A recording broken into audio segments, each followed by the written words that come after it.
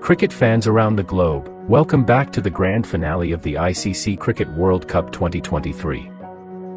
It all comes down to this: India versus Australia in a clash of cricketing titans at Ahmedabad on November 19, 2023.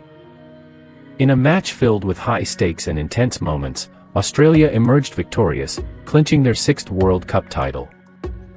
Let's delve into the heart-stopping action that unfolded in this epic encounter. India, after a stellar tournament with 10 out of 10 wins, set a target of 241 for Australia.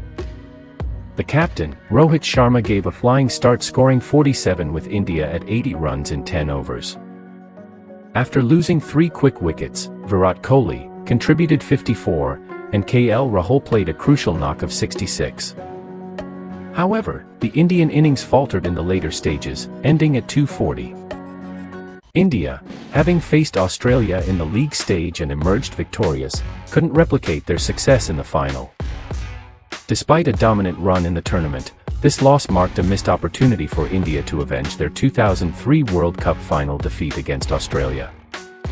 Australia, on the other hand, showcased resilience and determination. Travis Head played an exceptional inning, scoring 137 runs. His all-round performance earned him the Player of the Match. Virat Kohli earned Player of the Tournament for his 765 runs in 11 innings. With this win, Australia secured their sixth World Cup title, underlining their cricketing supremacy. Marnus Labuschagn's unbeaten 58 played a pivotal role in guiding Australia to victory. The bowling spells from India's pace duo, Jasprit Bumrah and Mohammad Shami, were commendable. However, Australia, led by Travis Head's brilliance, chased down the target with 6 wickets in hand and 42 balls remaining. And there you have it, cricket aficionados. The ICC Cricket World Cup 2023 concludes with Australia as the champions. If you enjoyed this recap, hit the like button, share it with fellow cricket enthusiasts, and subscribe for more cricket content.